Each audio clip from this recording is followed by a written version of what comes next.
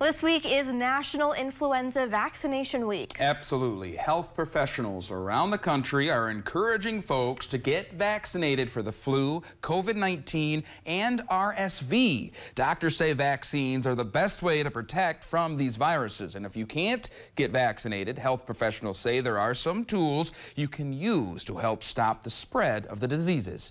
If you're coughing and sneezing and not feeling well, staying away from other people is the best way to stop those viruses from transmitting.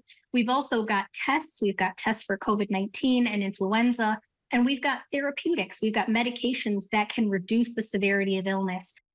You can get vaccinated for COVID-19 and the flu at your doctor's office, a health clinic, or most pharmacies. If you're pregnant or over 65, health professionals recommend talking to your doctor about the RSV vaccine.